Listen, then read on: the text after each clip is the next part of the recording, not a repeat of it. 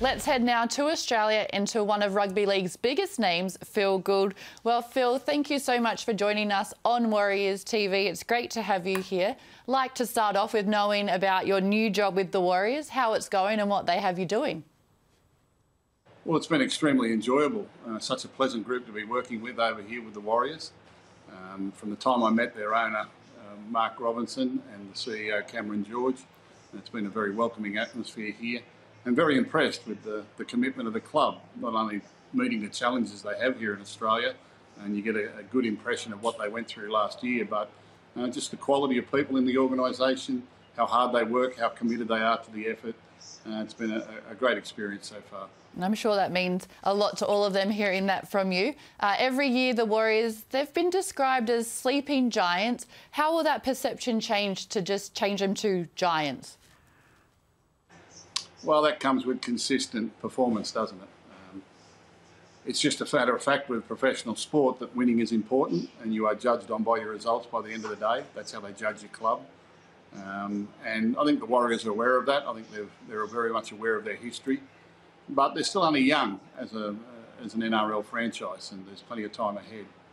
There's a real focus here at the moment, once COVID is finished, on re-establishing their development pathways and making sure that they're building from within and producing talent out of New Zealand to represent the Warriors. And I think that's a very important part of any club and their long-term success. And the Warriors are certainly committed to that. At the moment, we're dealing in a COVID world. They're living over here in Australia.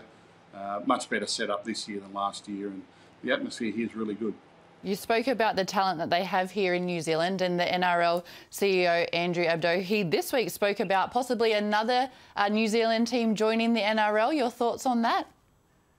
I would love to see that one day. I really would. And I think that the country is certainly capable of hosting another one. It would be great to have rugby league, high-level rugby league in New Zealand every weekend.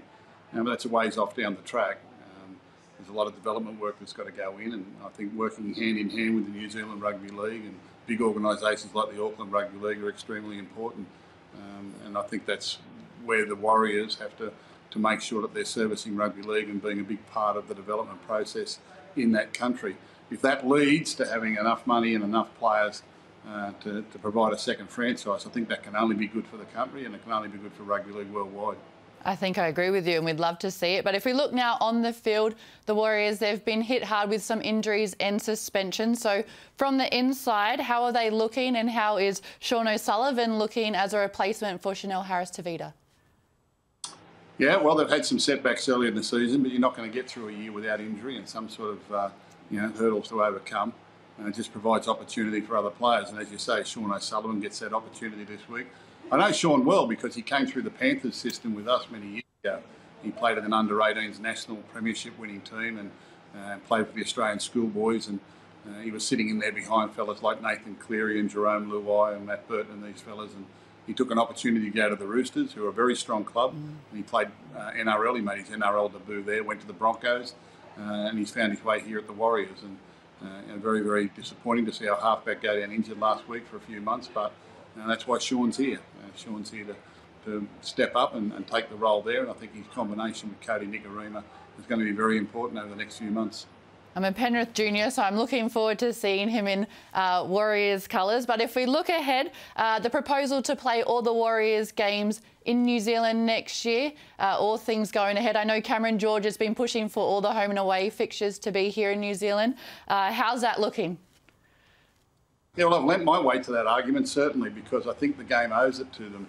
When you consider we haven't had the Warriors playing at home since 2019, late in the 2019 season.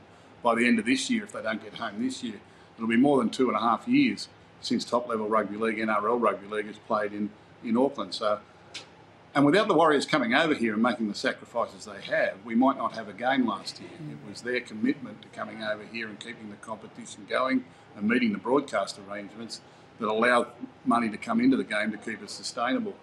Now, I think every NRL club, and I think the NRL owes it to the Warriors and owes it to New Zealand people, that next year every team over here takes their home game against the Warriors to a part of New Zealand. It certainly won't be Mount Smart Stadium, but all over New Zealand there's great venues and people there would love to see top-level rugby league. And I think it's getting a groundswell of support. I think clubs are starting to see that they probably owe them that, and it'll be a nice gesture, and it'll be great for the development of rugby league throughout their country.